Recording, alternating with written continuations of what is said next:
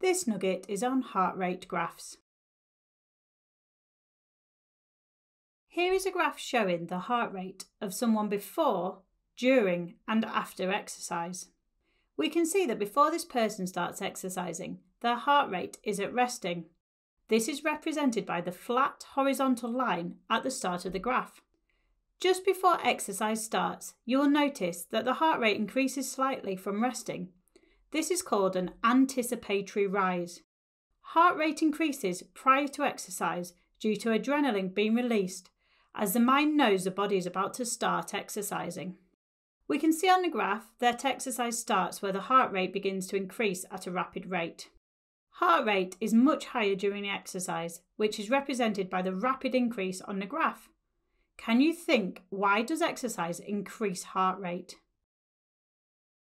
We can see that the exercise has stopped where the heart rate begins to rapidly decrease.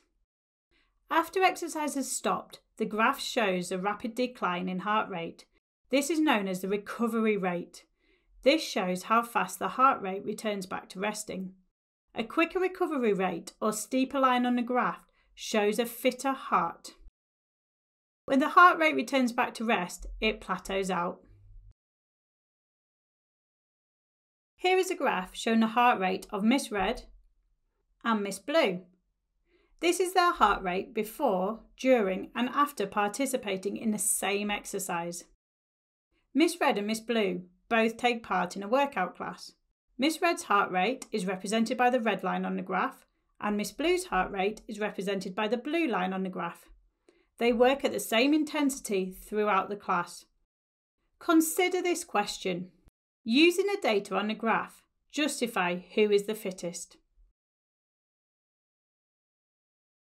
We can see from the graph that Miss Red has a lower resting heart rate. Therefore, this suggests she has a stronger heart. We can also see on the graph that during exercise, Miss Red's heart rate is lower. Therefore, she has a lower working heart rate. This means her heart is able to pump the required amount of blood around the body with less beats compared to Miss Blue.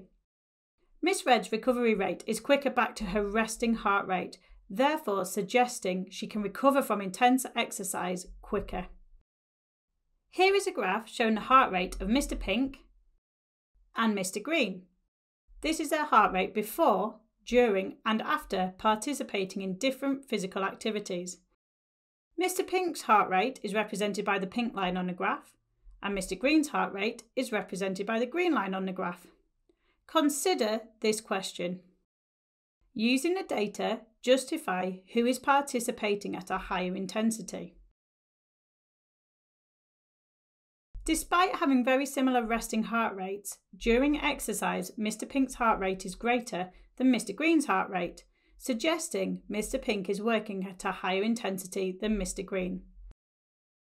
In summary, this graph shows the heart rate of a person before, during and after completing exercise. Before and after exercise, we can see the resting heart rate with the horizontal flat line. The anticipatory rise happens just before exercise, as adrenaline is released when a person knows they are about to exercise. The point at which the heart rate raises rapidly is where exercise begins. Exercise stops at the point where the heart rate begins to decrease rapidly. The rapid decrease is the recovery rate. This is the time it takes for the working heart rate to get back to resting. Our keywords. Heart rate is the number of times the heart beats per minute. Resting heart rate is the number of times the heart beats at rest. The anticipatory rise. Heart rate increases prior to exercise due to adrenaline being released as the mind knows the body is about to start exercising.